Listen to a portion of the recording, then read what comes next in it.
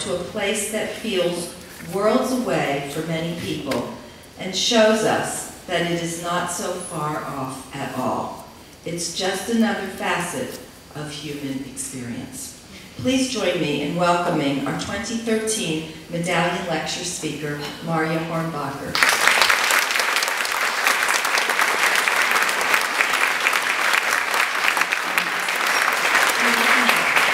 Thanks everybody for being here tonight. It's really a delight to be here. Thanks everybody who organized these events today and for all the people who attended this afternoon. What a gift to me that was to spend time with you today.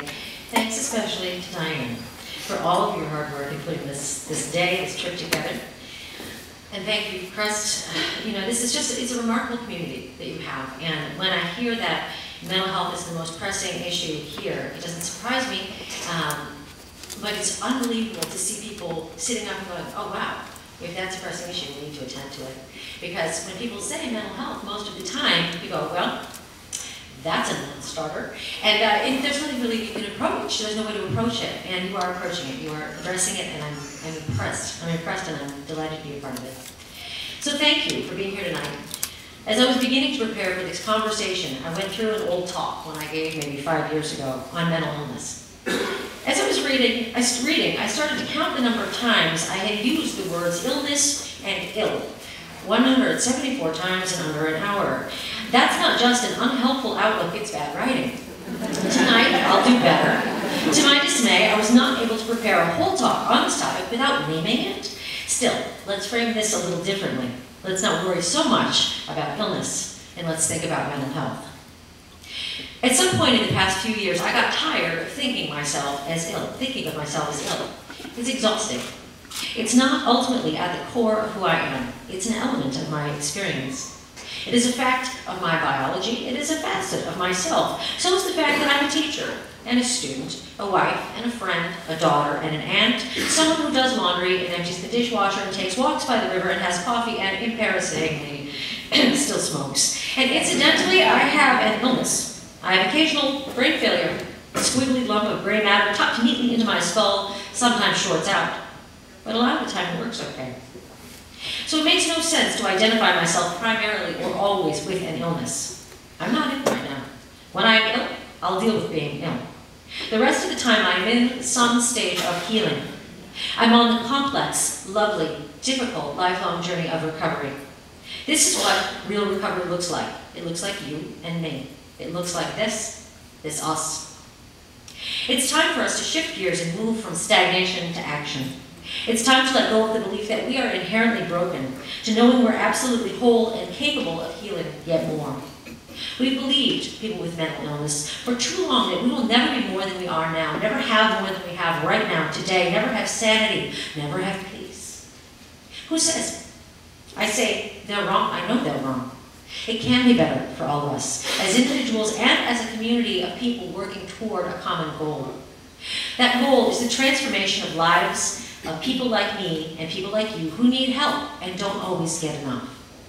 The work ahead of us will require a radical change of direction. We cannot stay the course we're on. It leads to limitation. It leads to the loss of people that we need.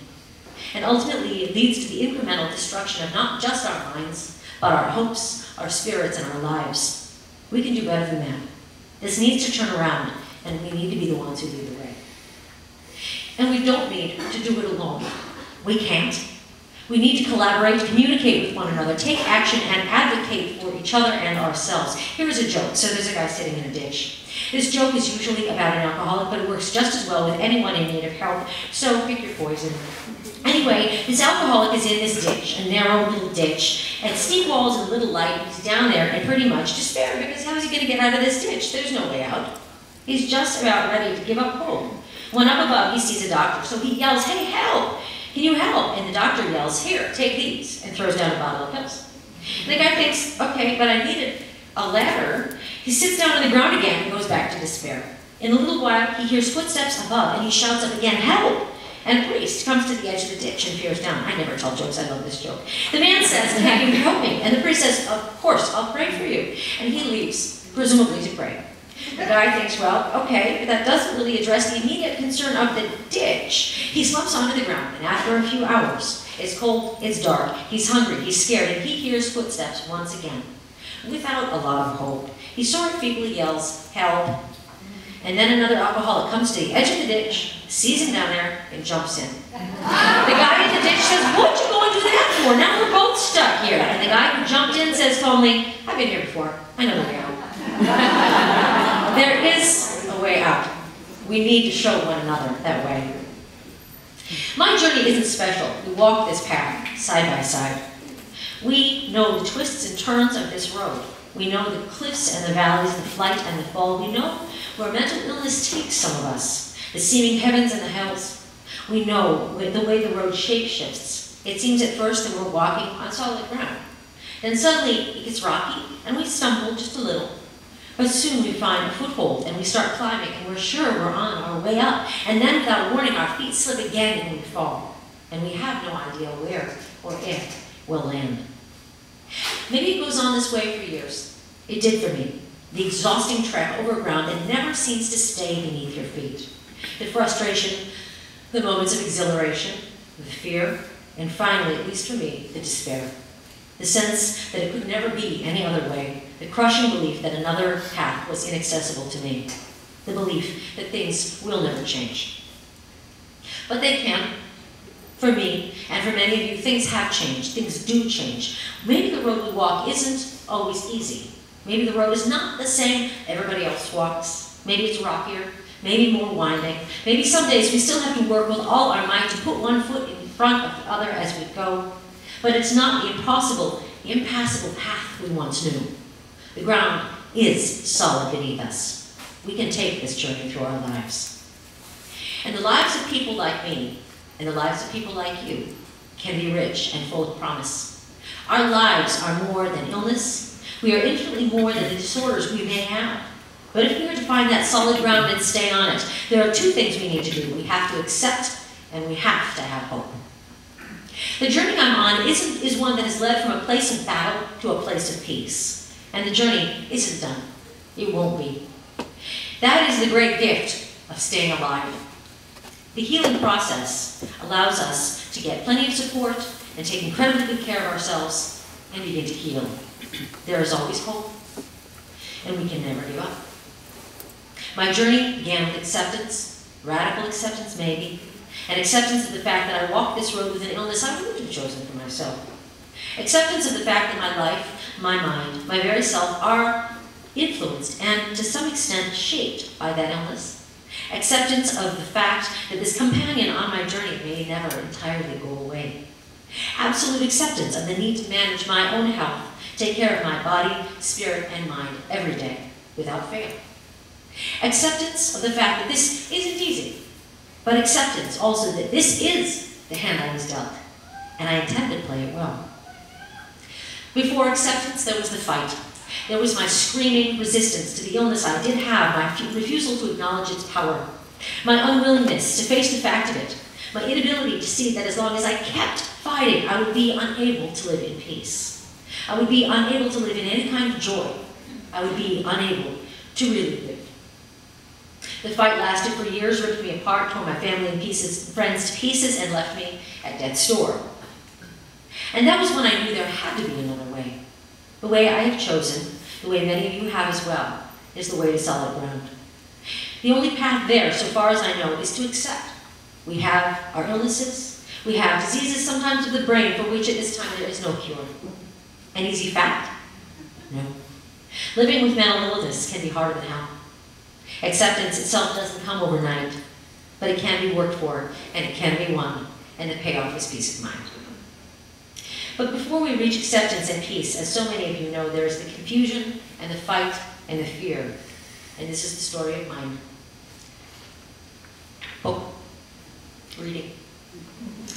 From chapter 1. "Mom," I whisper loudly, pushing on her shoulder.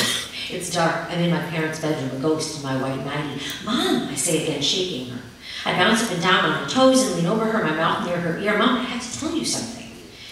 "What is it?" she mumbles, opening one eye. "The goat man," I whisper, agitated. "He's in my room. He came while I was sleeping. You have to make him leave. I can't sleep. Will you read to me?" I hop about, crashing into the nightstand. "Can we make a cake? I want to make a cake. I can't go to school. I am scared of Teacher Jackie. She yells at us. She doesn't like me. Mom, the goat man, do you have to go to work tomorrow? Will you read to me? Marya, it's the middle of the night, she says, hoisting herself up on her elbow. Next to her, the mountain of my father snores. Can we read tomorrow, she says. I can't go back in my room, I shriek, running around in a tiny circle. The goat man will get me. We can make cookies instead. I want to buy a horse, a gray one. And I want to go to the beach and collect seashells. Can we go to the beach? I promise I'll sleep tomorrow. My mother swings her legs off the edge of the bed and holds me by the shoulders. Honey, can you slow down, she says. Just slow down. Out of breath, I stand there, my head spinning. What did you want to tell me, she asks. One thing. Tell me the most important thing you had to tell me. The goat man, I say, and I burst into tears, but Mom, I can't. Shh, she says, picking me up. She carries me down the hall. This is how she fixes it. She holds me very tight, and things slow down a little. But I'm too upset. I set my chin on her shoulder and sob and babble. Everyone's going to leave. You'll forget to come get me. I'll get lost. I'll get stuck in the grocery store, and they'll lock me in. What if there are snakes in my bedroom? Why won't the goat man go away? What if it isn't perfect? What if it's scary? What if you and Daddy die? Who will take care of me? What if you give me away? I don't want you to give me away. I want to be a policeman. Why do policemen wear hats? Marya, hush. It's all right. Everything is going to be all right. We pace up and down the hall. I get more and more agitated, swinging moment by moment from terror to elation to despair, until finally I wiggle my way free and start to run. I race around the house, my mother trailing me, until I stumble on my nightgown and sprawl out on the floor, sobbing, beating my fists on the ground. I'm here, she says. Honey, I'm here. I snuffle and drag a hiccuping breath and heave a sigh. She is here. She is right here. She picks me up. She carries me into the bathroom and turns on the bathtub. While it runs, I squirm on her lap, kicking my legs, shrieking, laughing, crying. I can't ever go back to my room. The goat man, I want to have a party. When is it Christmas? I want to live in a treehouse. What if I fall in the ocean? Where do I go when I die? She pulls my nightgown over my head and sets me in the tub. I am suddenly very quiet. Water makes it better. In the water, I'm safe. She kneels next to me, only my head sticking out of the water, and she tells me a story. Things are slowing down. I'm contained. I bob in the water, warm and closed. My limbs float. The noise and racing of my thoughts wind down until they yawn in my head as if they're in slow motion. My head is filled with white cotton, and I hear a low humming, and my skull is heavy, and I'm aware only of the water and my mother's